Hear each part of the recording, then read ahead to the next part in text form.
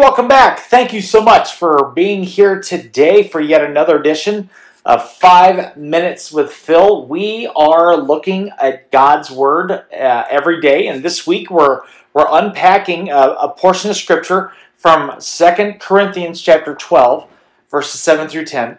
And I'm not going to read the entire passage, but I am going to kind of recap and pick up where we left off yesterday. Now, yesterday we talked about how Paul identified that he had this thing going on in his life that he called his thorn in his flesh.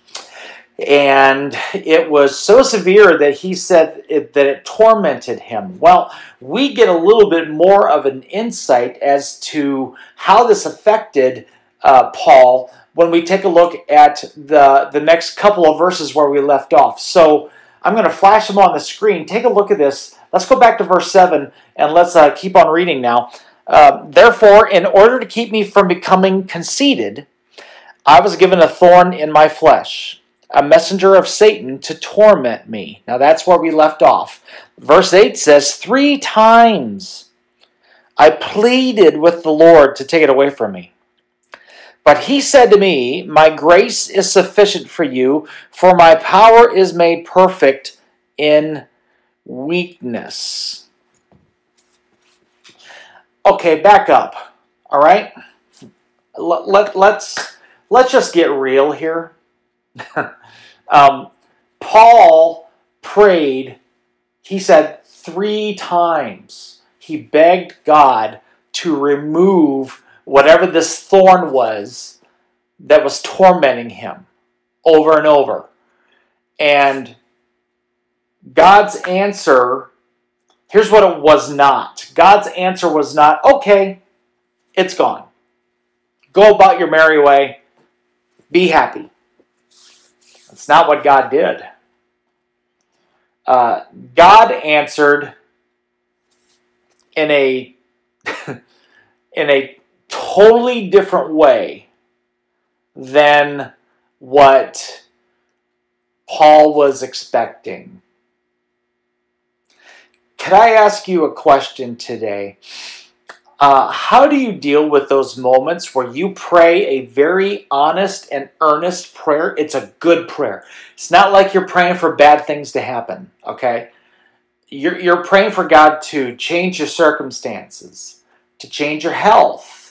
You're praying for God to remove something that gives you grief, whatever that is. And He does not answer you in the way that you would like Him to do so. I'm sure Paul just wanted God to say, it's gone. Instead, God says, my grace is made perfect in you. My grace is enough. It's sufficient. You're good. All you need is me. I doubt Paul initially thought, well, okay, thanks. How do we respond when God answers us in a way that we don't want Him to? God, please do this. And He says, well, I'm going to answer your prayer, but it's not in this way.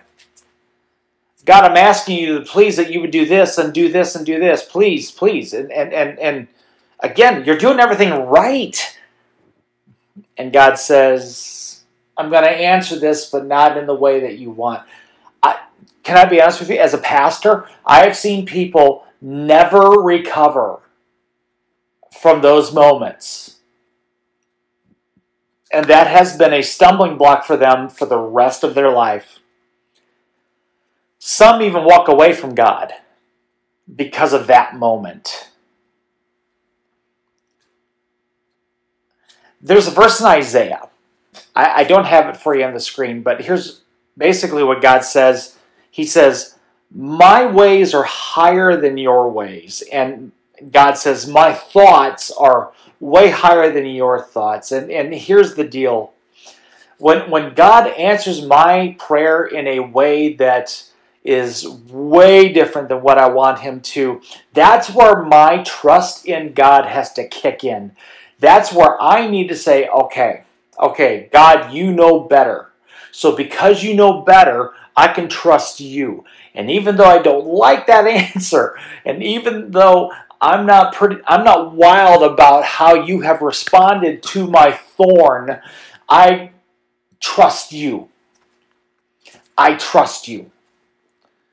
And before we go further in the scripture, I want to challenge you today to just trust the Lord. He may not have answered your prayer the way that you want him to, but trust the Lord. He knows what he's doing.